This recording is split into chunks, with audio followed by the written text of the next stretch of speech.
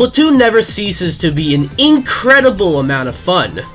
That's their pun, not mine. Ever since the first Splatoon for the Wii U came out in 2015, a new iconic Nintendo franchise was born and kept that momentum with Splatoon 2. Splatoon 3 expands upon Splatoon 2 even more so with some sweet new mechanics and customization options along with a single player campaign at the start, as in like it's not a DLC, but maybe still feels a bit like DLC.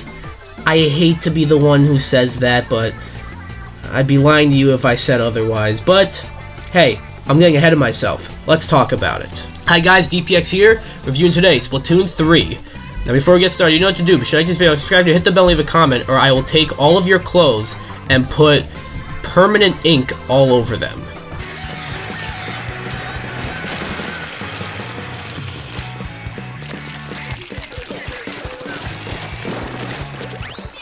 The core gameplay for Splatoon 3 is a lot of fun, even if it is more or less the same thing as the last two games, which is not inherently a bad thing.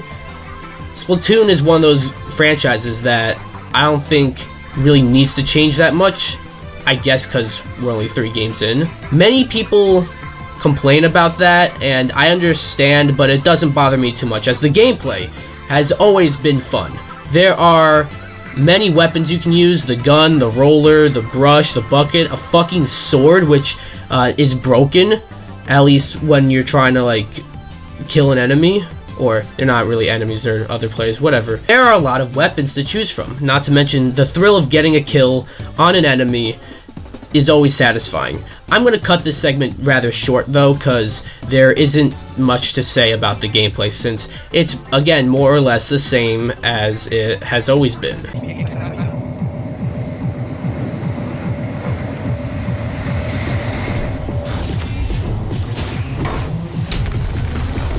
Usually I don't give the modes for a game its own segment, but this time I wanna. There are 2 major modes in Splatoon 3, the multiplayer and the single player. The main meat of Splatoon 3 is obviously the online, but before I talk about that, the single player in Splatoon 3 is perfectly fine, but it's shorter than Octo expansion from Splatoon 2, which was DLC. I like the single player though. I notice it's like basically like test the targets or whatever, but with a bit of a story, which I like. Hell, you get Callie and Marie from Splatoon 1 as characters pretty much in this, which is pretty cool. Multiplayer, however, is where it's at. Even when I lose, I never want to stop playing. Splatoon 3 might be one of the most addicting games of the year. The general concept is the same as the first 2 games, 4-on-4, trying to beat the other team in, you know, turf war. You know, you gotta win by covering the map with the more ink, or anarchy battles, which, you know, in a series mode you need to win 5 matches, but you can't lose 3, or there's Salmon Run. This game is just a lot of fun.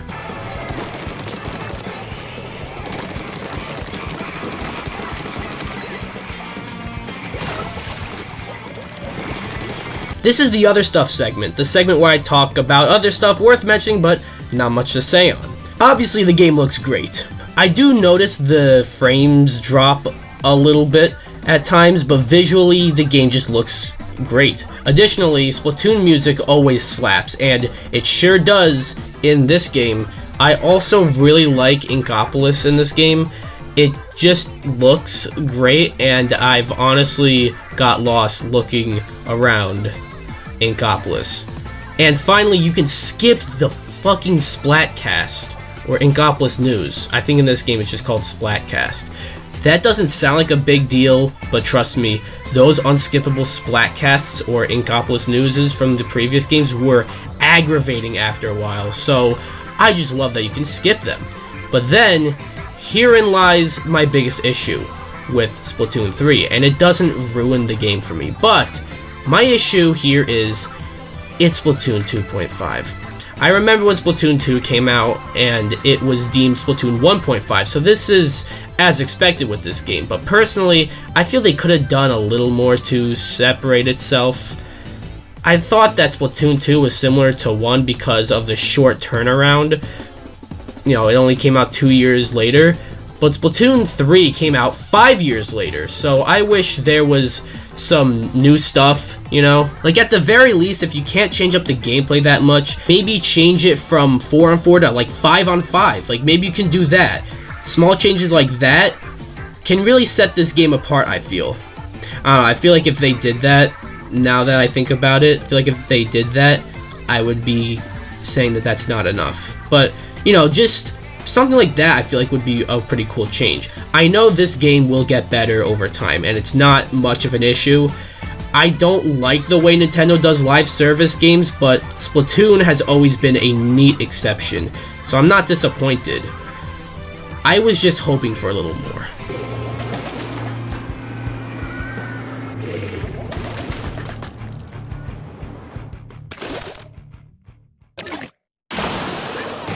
Splatoon 3 is a worthy follow-up to 2, and further proves why Splatoon is an up-and-coming franchise for Nintendo. It never ceases to be fun, and the single player, even if a little short, is pretty fun. I don't think it's worth $60 though, yet. Normally that's a bad thing when I say it's not worth the price yet, but I trust Nintendo with Splatoon, and the game is already a lot of fun. The game is worth sinking time into. I want to stick around, so as a live service game, and in that regard, Splatoon 3 does its job. In the end, I'm going to give Splatoon 3 an 8 out of 10. It'll get really damn good. I just can't score it higher than an 8 if I know it's gonna be worth 60, it's just not there yet. Well, that was my review for Splatoon 3, a bit of a quicker one.